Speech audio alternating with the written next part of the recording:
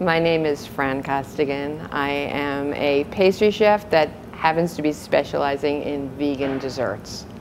Some people call me the diva of dairy-free desserts. This is one of the classrooms I teach in. This is the Natural Gourmet Institute in New York City, where I teach a vegan baking boot camp among other classes, and I teach in other schools. I do consulting really all over the country. I was trained as a traditional pastry chef. That is my background. I decided to change my diet after doing some reading and was determined to see if I could make absolutely, unquestionably, luxuriously delicious vegan desserts using whole foods-based ingredients. I tend to make things that I love. I lived on peanut butter cups. I can't go near a peanut butter cup now. Probably wouldn't even taste good. And then I do go back and have a taste and think, has my palate changed or did they take all the good stuff out? You know, I was a little girl when I tasted them. So I developed a peanut butter cup. What I do is I think, okay, I need something that's creamy, but I can't use whipped cream, I can't use butter. What am I going to do? Tofu has a really neutral taste when you use the correct type of tofu and treat it properly. It gives you this creaminess and mouthfeel, and I've also started using avocado for the same reason as the base. When it's creamed, it's rather neutral. I recently was in Paris. I remembered opera cake. Wow. And I was able to deconstruct it. I said, well, what do I need? I need a nice almond layer that's dense. There's a place to use a liquid sweetener, such as maple syrup, for example, because I'm looking for something that's very moist. I need a mocha buttercream. Well, I'm not using butter. What am I going to do? And I won't use margarine. So I know the qualities, I know the properties of these ingredients. I'm using ingredients that that I used before, that people use. I'm using flour, I'm using baking powder and baking soda, and sweeteners, but I'm also using some apple cider vinegar because that will help a cake rise a bit more and create this lovely tender crumb. It's really the same thing that I did when I was baking more mainstream desserts. Was I'd look at a recipe, a photograph, and say, wow, or I'd go out to dinner and have something and say, that's great. How can I recreate it? Now it's how can I recreate it how can I veganize it? How can I recreate it in a vegan version? I was asked to do an organic vegan Twinkie, for example. That's a spongy, kind of a white cake with, must be a very sugary, greasy tasting white cream. I adapted the vanilla cake recipe in my book, the vanilla cupcake. It worked very well. I got myself some Twinkie pans. I wasn't trying to replicate a Twinkie. Very easy to do now because there is organic shortening on the market. There's organic confectioner sugar. I wanted to make something more healthful. So my cream was tofu based. I added some vegan white chocolate, and I know to add a little bit of acid. I used a little bit of lemon, grated lemon, and another secret is a little bit of white miso, because using a little miso in a tofu cream tends to give it an almost imperceptible but important cheesiness.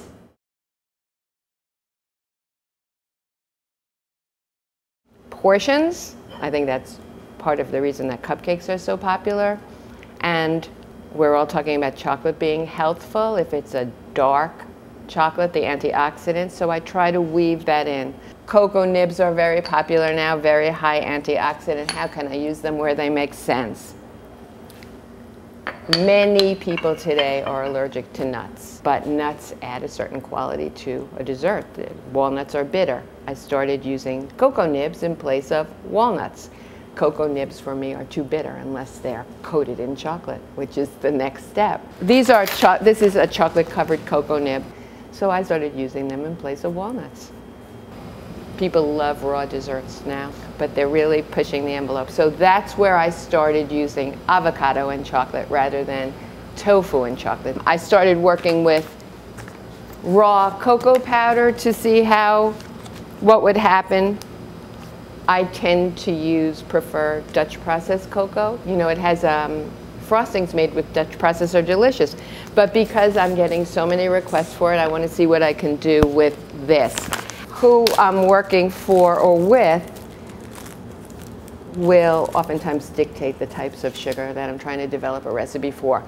The closest granulated sweetener that we have to white sugar is an unrefined sugar. It hasn't been through the last filtering process. Vegans who do use conventional white sugar tend to use beet sugar rather than cane sugar, because beet sugar oftentimes has not been filtered through bone char.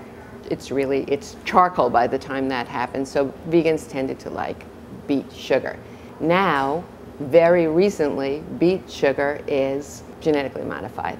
So now you have the vegans who don't want to use anything having to do with animals, but also want to eat more healthfully, more in line with sustainability and so on. Certainly nothing that's GMO'd. The only assurance they can have of using a granulated sugar is an organic cane sugar.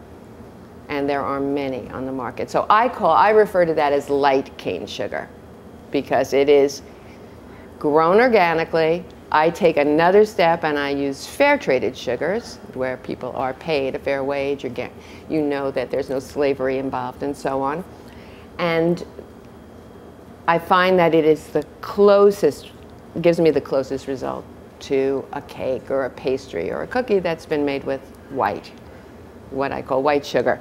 Some people don't want that. They want a darker, they want a more whole sugar, and then you have a product like this. This is Sucanat, which is an acronym for sugarcane natural.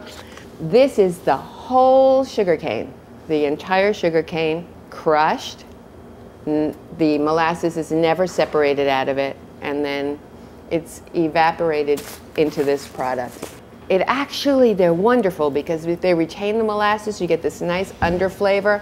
I'm working without eggs, which contribute flavor, without butter that contributes flavor. So anything I can do, I layer flavors. It's a wonderful product. But if I'm making a delicate vanilla cake or a delicate lemon cake, I may want to use the lighter sugar. And anecdotally, I know people who have insulin issues who are really happy after eating products made with agave. This is a light agave. This is considered a raw agave. Raw simply because it hasn't been heated over 118 degrees. And that's another really seems to be a big trend now. Of course, once you heat it, it's not raw anymore. And this is another light agave. They actually come from different species of agave plants. My liquid sweeteners, maple syrup, which is very natural. And people who have allergies or some other reason that they don't want to use cane sugar are very happy with maple syrup and maple sugar, which is just maple syrup that's been dehydrated. It's very costly and it can lend a maple taste. So you go where people want to go. But I mean, there are trends now. I'm finding people across the board, not just the two coasts, are really sophisticated about their products. People are expecting a more refined product that they did in the beginning.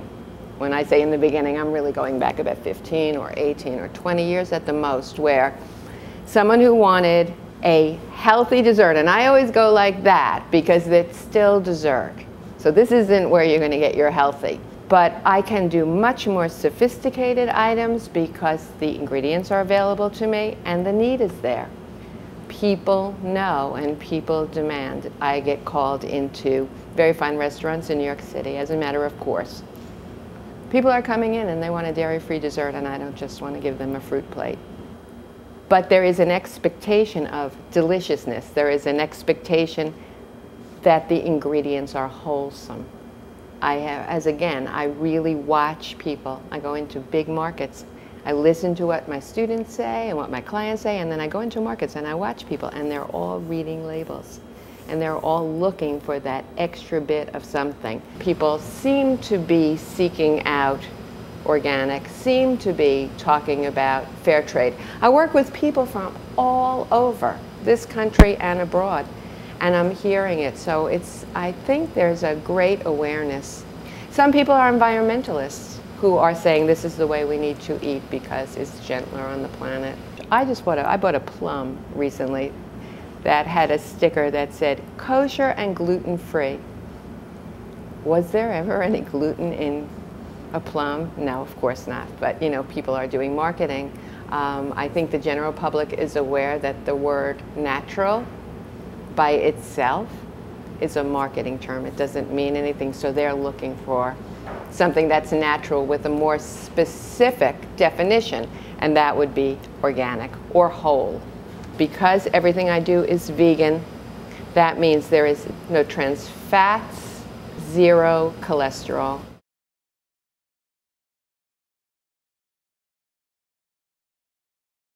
I absolutely don't tell them ahead of time. I've tested my theory with blind tasting, so to speak, where I have vegan cakes side by side and I'll say, taste this one, it's made in a traditional way, and taste this one, it's vegan, it's fabulous, and they prefer the one that's not vegan even though it's vegan.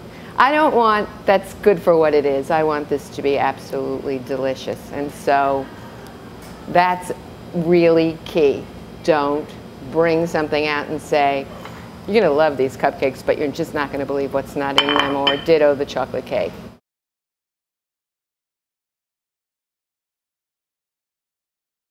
What I'm clear is the next step to conscious eating is portion control. I think people really want to know what they're getting, their own little personal dessert. Absolutely gluten-free. Absolutely gluten-free. That is not a matter of, okay, I'm going to take this recipe, pull out the flours, and put in a gluten-free mix. It's different. It's doable, and it's different, but you're never going to get a result quite like this. Here's an example of a gluten-free all-purpose baking mix. These are available everywhere now. You don't have to go necessarily to a specialty natural food store.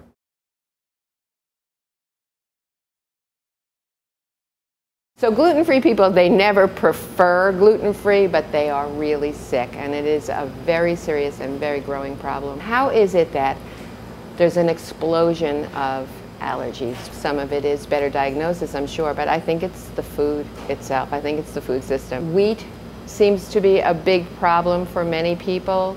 Or wheat allergic, that's different from gluten-free. Some people are able to tolerate spelt flour in place of wheat flour.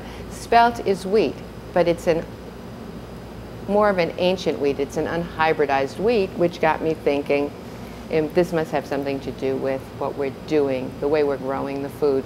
I use some quinoa. People, once they learn how to pronounce it and wash it properly so it doesn't taste soapy, people really love the taste of quinoa. Some of the others I find it's a hard sell unless it's in a seriously health food store box, because people almost think that it's an engineered product. Something like amaranth, teff. I use rice flour, that all of these grains in combination, but quinoa is very high protein. It's a great grain to use. A great grain to use. I use some cornmeal. It's a great grain to use. For me, I'm at a place where I feel I have the taste nailed. I know how to take this cake that I saw in Paris and tasted and remembered, and I know how to do it. Or I know how to take some guar gum or xanthan, which are, you know, newer things. I know Elizabeth Faulkner's using that as well, and get some amazing textures. Now what I want to do is go further with the organic and fair trade. I think that's the next thing that's happening, and if I have a platform, that's really what it is. Vegan desserts are officially trendy based on what I hear, the calls I get, the numbers of requests I get from people who are mainstream. There are a lot of books now with really catchy titles, vegan books. You know, it's not your grandma's vegan anymore.